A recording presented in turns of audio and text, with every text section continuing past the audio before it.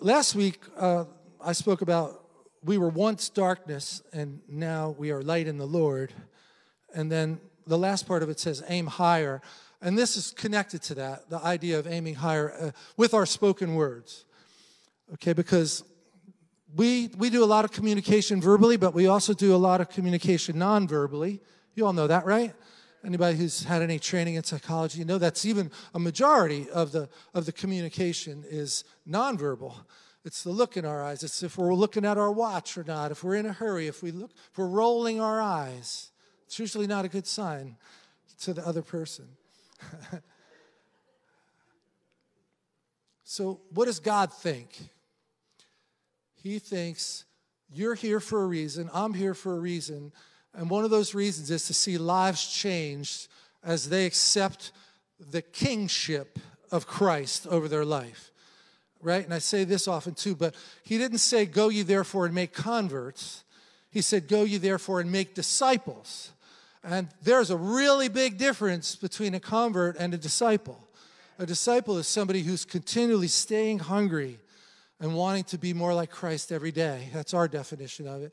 So aiming higher, that's for all of us. Aiming higher means, was there anything I did today that was not like Christ? But am I doing better today than I was yesterday on my mission of being more like him? So what are we doing with the spoken words of our mouth? That's the theme today. And then I said, fearlessly proclaim the gospel, because I love that expression. Paul uses it twice in Ephesians chapter 6. And you also know that the armor of God, hopefully if you've been around a while, you know that's a chapter, Ephesians 6, where we list the armor of God. And the sword of the Spirit is, yeah, you all went to Sunday school, you know that one, right? So we'll get there. But today we're going to talk more about the sword of the Spirit. And as the weeks go by, we can talk, as the Lord is leading us, about other parts of the armor. So in Ephesians 6:13, it says, take up the whole armor of God that you may be able to withstand in the evil day. Is this an evil day? I'll start with easy questions. That's pretty easy to figure out, isn't it? And verse 17 says, and the sword of the Spirit, which is the word, and the word for word there is rhema. And Manny said that too. Right? I don't know if you caught that while he was praying or before he went back down to his seat, which is, anybody heard what rhema means? Anybody here? There's a college out in Oklahoma that Kenneth Hagin founded called rhema, right? And revelation is the common understanding of it, but there's more to it, see, because rhema often refers to the spoken words of God, whether it be through Jesus, the prophets, the apostles, I'll say, or Manny, or that guy in the hotel, right? It's a word of God in season. It's God's word spoken through his people, which is why I've said it ties into the prophetic conference that we're doing, because you might not be called to be a prophet in title, but you are called to be prophetic. The world would call that intuition.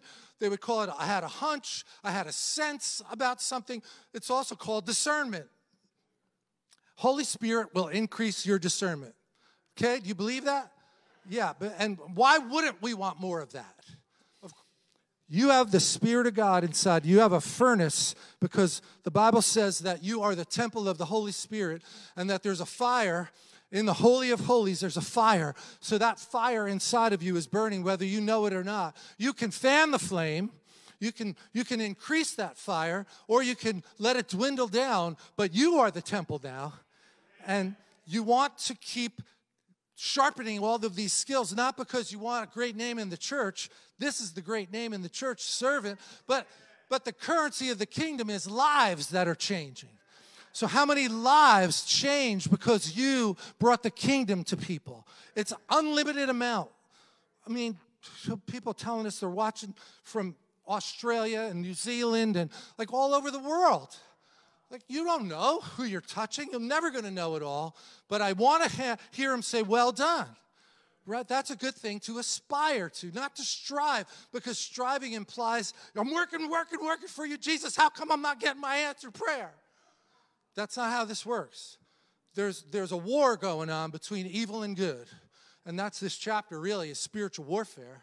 So take up the armor. Take up the tools that I've given you. Be aware, be discerning about what the power of your words is, good and bad. Death is also in there too, isn't it? I don't want death in my mouth. I want life coming out of my mouth. That doesn't mean we're not firm with people when we have to be firm. That could be the greatest loving thing you could do for them, is to be firm. Tell them not to do something because it's sin. Now, you could say that in a harsh way, but let there be life in what you're saying. All right, I think you get it. In the book of Acts, Philip's there, and God says, I want you to go down to the road, okay? What would we have said? Why? Right? Well, we would have said, why? I don't have time for this right now. If I agree it's a good idea, maybe I'll go. No, he just went. And then he said, I want you to go over to the guy in the chariot over there. Why? I'm from New Jersey. And it wasn't until he went over to there that the guy said, I'm reading this book here called the Bible, the book of Isaiah. Can you help me? And Philip probably went, thanks. Now I know why. And man, amazing. Got the guy baptized right there. Amazing, right? He was the right man at the right time who had his ears open, wasn't trying to know all the steps. He just needed to know the next step. That's discernment. So the example he gave me was, say you own a business and you have two warehouses. Warehouse 1 on the left, warehouse 2 on the right. But instead of the warehouse idea in the natural, think of it as you have a bank account over here in your heart and a bank account over here in your heart. There's two different storehouses that you can pull from when you need to. And in the middle of that, there's somebody called a dispatcher. Anybody work for a company that had a dispatcher? It's a key role. But you have a dispatcher too, because you've got a gate on your mouth. And something decides when something should come out and when it shouldn't, but not just what comes out, how it should come out, and what you should say. That's a big role, being a dispatcher. Because death and life is in the power of your spoken words. Trisha can speak words with a look. You don't even need to know what the words are because she's making her point really good. I'm not looking at her right now, but I will. I love you. Now, in Romans, we hear this language that says, according to the flesh. Those who live according. Did you ever think about this? The word accord. Your flesh is in accord with sin when you're living according to the flesh. But if you're living according to the Spirit, you're in accord with a whole different set of rules, whole different reality frame that God would want us to have. So that's according to the Spirit. So one warehouse wants a ready, fire, aim. My flesh, my reaction. I lose my temper, boom, nasty stuff comes out of my mouth. The other side is ready, pray. Yeah? Everything. At all times, pray. Before you open it, pray.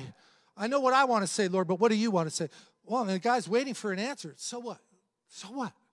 Just say, pretend you're from Tennessee.